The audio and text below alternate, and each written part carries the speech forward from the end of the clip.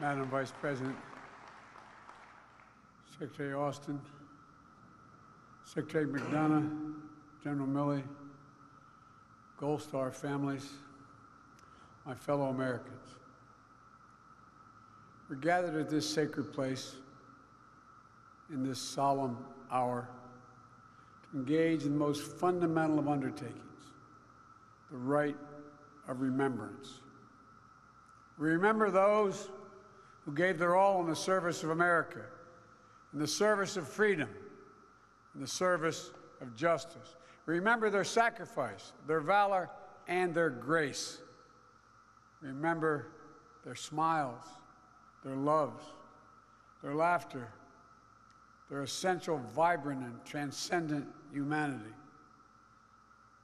For while we stand amid monuments of stone, we must never forget that each of these markers, for those known and unknown here at Arlington and far beyond, represent a precious life, a son, a daughter, a mother, a spouse, a brother, a sister, a friend, a neighbor.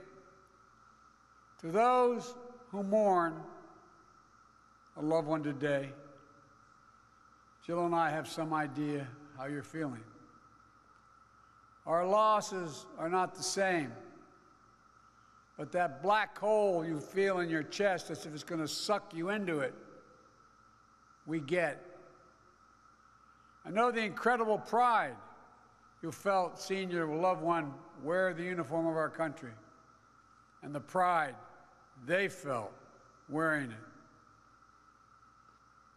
Our son Bo's service in the Delaware Army National Guard Unit, the year he spent deployed in Iraq, was one of the things that he was most proud of in life. Yesterday marked the anniversary of his death, and it's a hard time of year for me and our family, just like it is for so many of you. It can hurt to remember, but the hurt is how we feel and how we heal. I always feel Bo close to me on Memorial Day. I know exactly where I need to be, right here, honoring our fallen heroes. Because through pain and anguish of his loss, I remember the pride on his face the day I pinned those bars on his shoulders. To all of you who are fighting with the fresh pain of loss, as hard as it is to believe, I promise you this: the day will come when the image of your loved one will bring a smile to your lips before it brings a tear to your eyes. The Bible teaches, "Blessed are they that mourn, for they shall be comforted." That comfort, that reassurance can be a long time in coming, but it will come, I promise you. And my prayer for all of you is that that day will come sooner rather than later. We all know Memorial Day origins lie in the wake of the Civil War, a war for the freedom of all, a war for union, a war for liberty, and for the preservation of the Constitution. In calling for such a day, General John Logan, commander of the Grand Army of the Republic, issued General Order Number 11. He directed the nation set aside a day to honor, and I quote, "those who died in defense of their country during the late rebellion and whose bodies now lie in almost every city, village, and hamlet, churchyard throughout the land."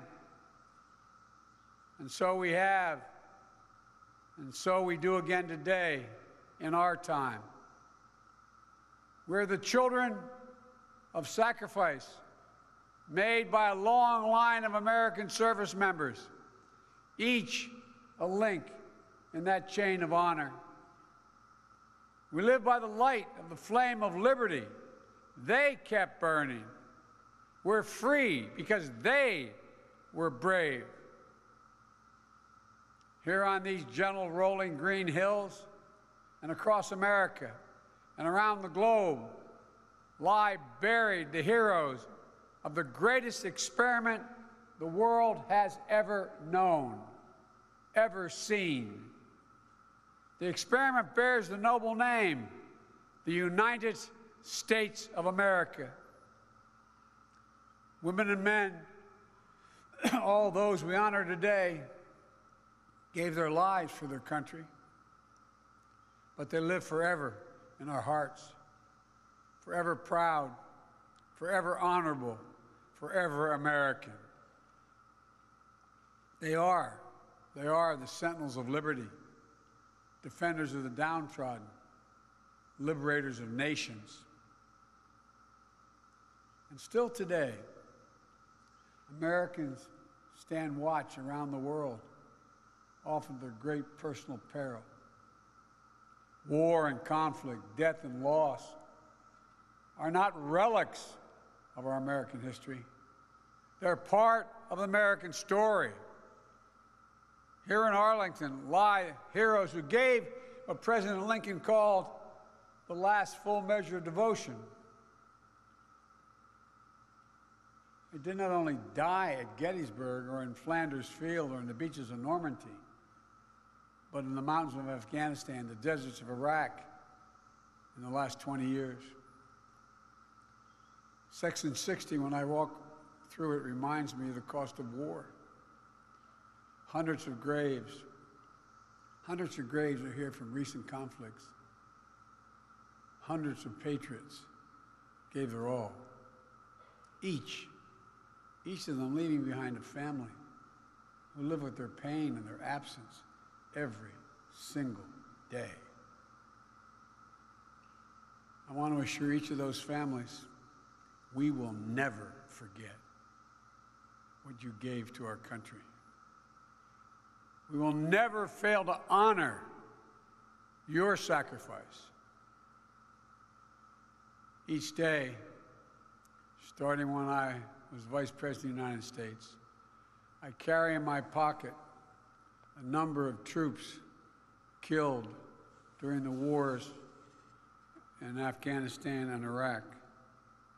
Not an approximation, not rounded off numbers. They each leave behind an entire community and family. And today, that number is 7,036.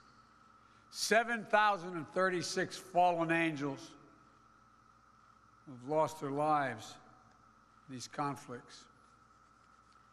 And on this Memorial Day, we honor their legacy and their sacrifice. Duty, honor, country. They lived for it. They died for it. And we as a nation are eternally grateful. You know, America's been forged in the battles and the fires of war. Our freedom and the freedom of innumerable others has been secured by young men and women who answered the call of history and gave everything in the service of an idea. The idea of America.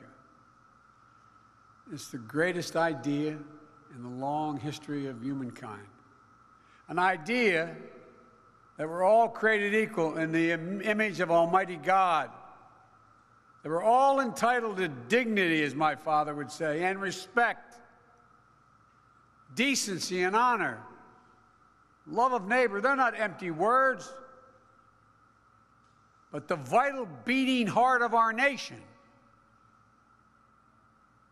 And that democracy must be defended at all costs, for democracy makes all this possible. Democracy. That's the soul of America. And I believe it's a soul worth fighting for, and so do you. A soul worth dying for. Heroes who lie in eternal peace in this beautiful place, this sacred place, they believe that too. The soul of America is animated by the perennial battle between our worst instincts, which we've seen of late, and our better angels, between me first and we the people, between greed and generosity, cruelty and kindness, captivity and freedom. The Americans of Lexington and Concord, of New Orleans, Gettysburg, the Argonne, Iwo Jima, Normandy, Korea and Vietnam, Afghanistan and Iraq, and thousands of places in between. These Americans weren't fighting for dictators. They were fighting for democracy. They weren't fighting to exclude or to enslave. They were fighting to build and broaden and liberate. They weren't fighting for self. They were fighting for the soul of the nation, for liberty and simple, fair play. Simple, fair play and decency. Today, as we remember their sacrifice, we remind ourselves of our duty to their memory, to the future they fought for. We owe the honored dead a debt we can never fully repay. We owe them our whole souls. We owe them our full best efforts to perfect the union for which they died. We owe them the work of our hands and our hearts to make real the promise of a nation founded on the proposition that all of us are created equal and deserve to be treated that way throughout our lives. Democracy is more than a form of government. It's a way of being. It's a way of seeing the world. Democracy means the rule of the people. The rule of the people. Not the rule of monarchs. Not the rule of the moneyed. Not the rule of the mighty. Literally, the rule of the people. The lives of billions, from antiquity to our own hour, have been shaped by the battle between aspirations of the many and the greed of the few, between people's right to self-determination and the self-seeking of the dictator, between dreams of democracy and appetites for autocracy, which we're seeing around the world. Our troops have fought this battle on fields around the world, but also the battle of our time. And the mission falls to each of us, each and every day. Democracy itself is in peril, here at home and around the world. What we do now, how we honor the memory of the fallen, will determine whether or not democracy will long endure. We all take it for granted. We think we learn in school, every generation has to fight for it. But look, it's the biggest question. Whether a system that prizes the individual, that bends towards liberty, that gives everybody a chance at prosperity, whether that system can and will prevail against powerful forces that wish it harm. All that we do in our common life as a nation is part of that struggle. The struggle for democracy is taking place around the world, democracy and autocracy. A struggle for decency and dignity, just simple decency. A struggle for prosperity and progress. And yes, the struggle for the soul of America itself. Folks, you all know it. Democracy thrives when the infrastructure of democracy is strong. When people have the right to vote freely and fairly and conveniently. When a free and independent press pursues the truth, founded on facts, not propaganda. When the rule of law applies equally and fairly to every citizen, regardless of where they come from, what they look like. Excuse me. Wherever Americans are, there is democracy. Churches and synagogues and mosques neighborhoods and coffee shops and diners, bleachers at kids' baseball or soccer games, libraries and parks. Democracy begins and grows in the open heart and the impetus to come together for a common cause. And I might note parenthetically, thank you, TAPS. That's what you do. And that's where we'll be preserved. For empathy is the fuel of democracy. Let me say that again. Empathy. Empathy is the fuel of democracy. Our willingness to see each other, not as enemies, as neighbors, even when we disagree, to understand what the other's going through. To state the obvious, our democracy is imperfect. It always has been. But Americans of all backgrounds, races, creeds, gender identities, sexual orientations, have long spilled their blood to defend our democracy. The diversity of our country and of our armed services is and always has been an incredible strength. And generation after generation of American heroes have signed up to be part of the fight because they understand the truth that lives in every American heart. That liberation, opportunity, justice are far more likely to come to pass in a democracy than an autocracy. If every person is sacred, then every person's rights are sacred. Individual dignity, individual worth, individual sanctity, the right to life, liberty, and the pursuit of happiness. We say those words so often, but think of it. The right to vote, the right to rise in a world as far as your talent can take you, unlimited by unfair barriers of privilege and power. Such are the principles of democracy. So how would you put these noble principles into practice? How do we do that? How do we make the idea real, or as close to real as we can make it? This nation was built on an idea. The only nation in the world built on an idea. Every other nation is built on ethnicity, geography, religion, etc. We were built on an idea, the idea of liberty, an opportunity for all. We've never fully realized that aspiration of our founding, but every generation has opened the door a little wider, and every generation has opened it wider and wider to be more inclusive, include those who've been excluded before.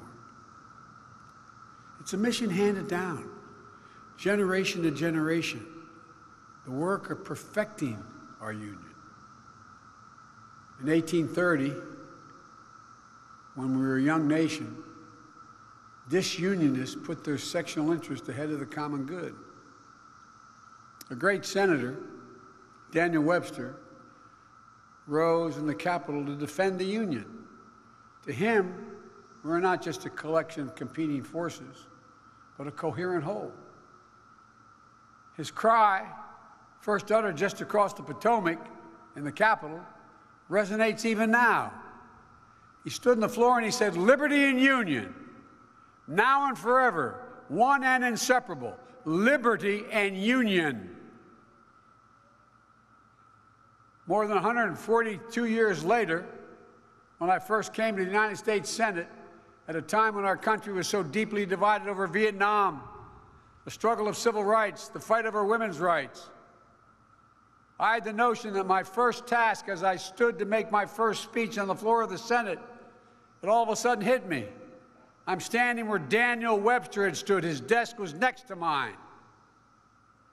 And I was struck by the weight of history, as corny as it sounds, by the legacy, the work we're charged to carry forward. Liberty and union, now and forever. Now as then, unity is essential to life, liberty, and the pursuit of happiness. And so remember those who gave their all in the cause of unity, in the cause of a nation that endures because of them. We must honor their sacrifice by sustaining the best of America while honestly confronting all that we must do to make our nation fuller, freer, and more just. We must remember that we may find the light and the wisdom and, yes, the courage to move forward, in the words of that great hymn, fight as they nobly fought of old.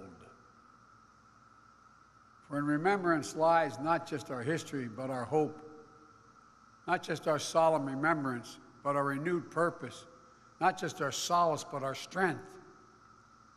This Memorial Day, remember that not all of us are called to make the ultimate sacrifice. We all are called by God and by history and by conscience to make our nation free and fair, just and strong, noble and whole. To this battle, may we now dedicate our souls, that our work may prove worthy of the blood of our fallen. For this work, the work of democracy, is the work of our time and for all time. And if we do our duty, then ages still to come will look back on us and say that we, too, kept the faith. And there's nothing more important, nothing more sacred, nothing more American than keeping the faith. May God bless the United States of America, and may the light perpetually shine upon the fallen. May God bring comfort to their families, and may God protect our troops today and always. God bless you all.